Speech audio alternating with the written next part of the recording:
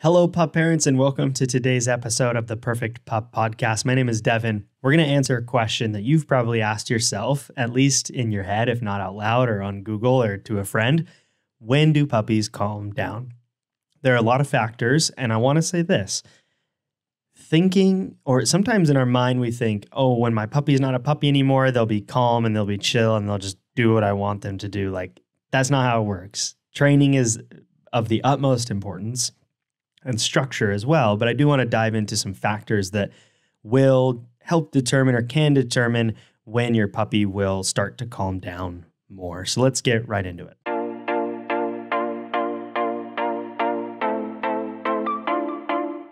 Quick story about myself. When I was growing up, I played a lot of sports. I was on baseball team, tackle football. I was playing street hockey with my friends. I was shooting free throws in my driveway. Like, I was always playing sports. And I look back at that now and I think, man, how was I doing competitive activities, high energy activities like this all the time, right? And now as an adult, I'm on a rec soccer league. I play once a week and I usually don't recover until the next game's about to start. And it got me thinking how similar our puppies are, that, we look at these at kids, human kids, and we say, wow, like, look how much energy they have. They're always ready to go play sports and those types of things. And, it's similar with our puppies, where when they're growing, when they're in that, exploratory stage of their life and they're starting to just figure out how to be a dog in society, there's a lot of energy. There's a lot of things that are happening. And a lot of that, again, is because they are growing. And when puppies are growing, they're often getting more food, which means they have more, just calories to expend and to have the energy. So that's why puppies are high energy. And let's talk about some factors as to, when your puppy might calm down. A puppy calming down, it's not just, you're not just going to like wake up and you're going to be like, oh, my dog's a year old now. They're good. They're chill. They'll settle next to me when I ask them to. Like, again, I can't stress this enough. It's about training. Like, yes, energy levels will change as your dog grows and matures. But in our minds, I think a lot of times when we're asking, oh, when is my puppy going to calm down? It's about behavior, and behavior modification does not change just with age. I'm going to say that at least a couple more times on this episode because it's a common misconception that people think, well, if I can just ride out this time, my dog will be more calm. Yeah, they might be, but that doesn't mean they're going to be better behaved, which is what you're really looking for anyways.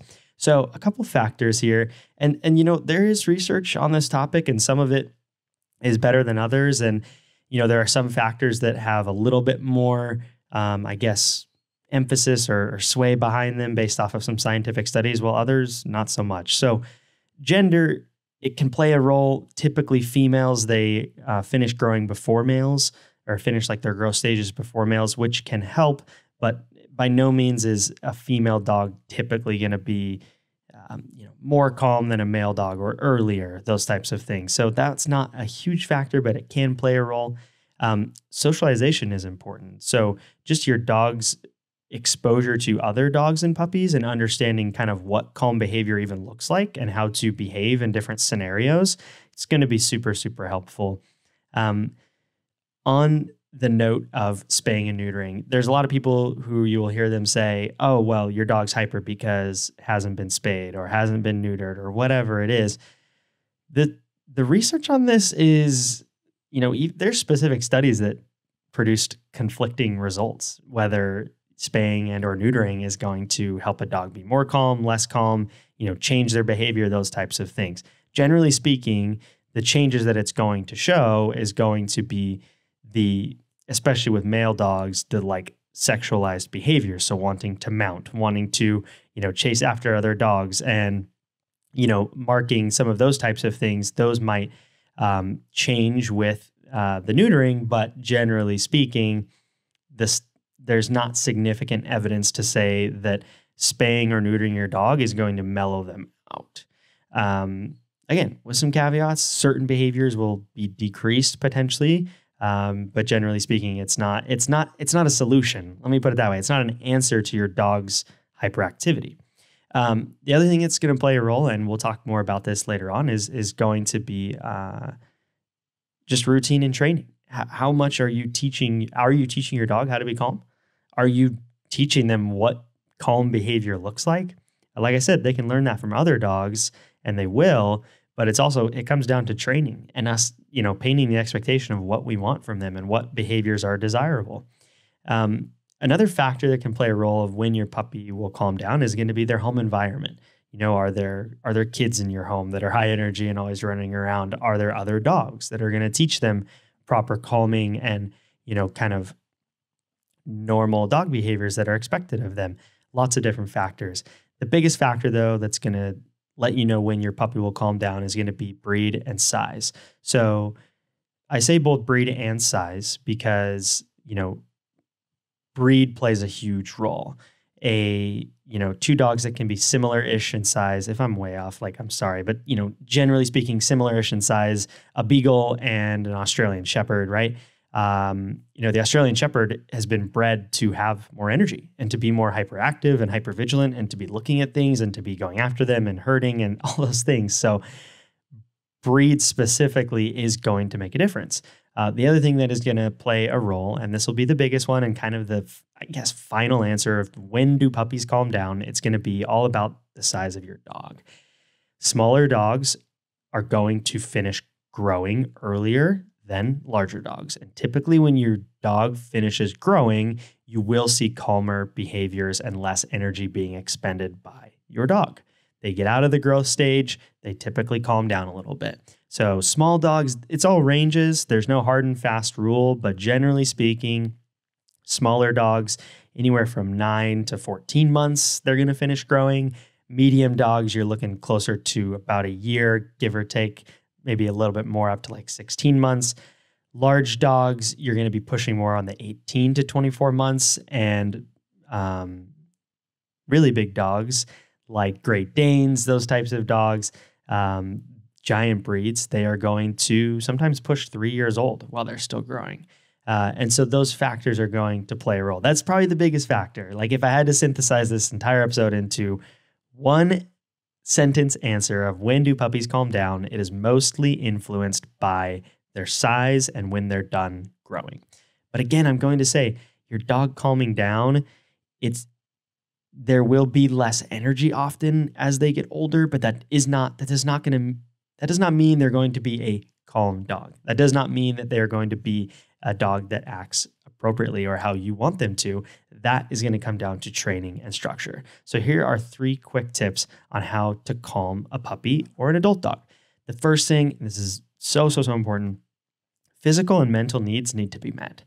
That means your dog needs proper exercise. Again, you need to talk to your vet and make sure you're giving safe exercise for your dogs or for your puppy, because things like jumping, those can cause issues for joints if your dog is still growing, those types of things. So consult your vet. But, generally speaking, your dog's needs, they need to be met. And what I mean by that too is, looking at breed specific things. If you haven't listened to the episode with Kim Brophy, where we talk about how every dog has different needs and, these innate desires, you need to be meeting those. Like for me, my Labrador retrievers, I need to play fetch with them. And, when they were puppies or even now as adults, there is a vast difference in how they behave throughout the day if they get fetch, which is just something that is a part of their core basic needs as a Labrador retriever. Every dog is going to have different specific needs, but make sure their needs are met. That is the first and foremost important thing. The second thing that I think is going to be really helpful for calming a puppy is going to be getting puppy play. So playing with you is great, playing tug, playing fetch, those types of things, doing training. It's all good. It's fun. It's important for your dog, but they need time to play with other dogs.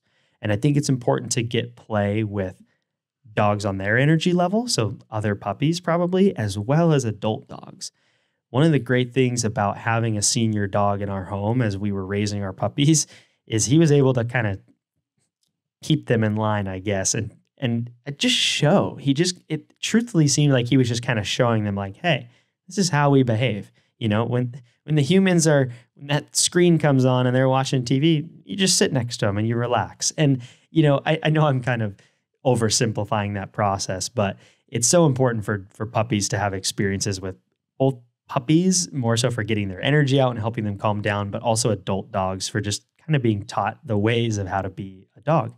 So make sure on that note that you are exposing your puppy to adult dogs with good behaviors and adult dogs with good manners and adult dogs who you would want your puppy to emulate because they're going to.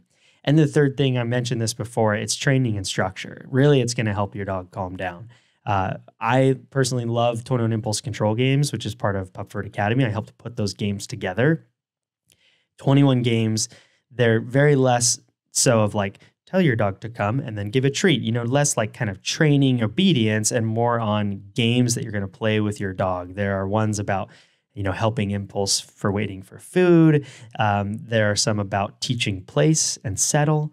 There are some about, minimizing barking at the door or jumping up on guests, general impulse control, which again, I think that's what we're really looking for when we ask, when do puppies calm down? We're really asking, when is my dog going to have more impulse control and be more calm and attentive? And so again, you will see some calming as your dog ages, especially as they finish growing, but you have to have training and structure. You have to teach your dog what you want them to do. You need to give them clarity as to what calmness actually looks like.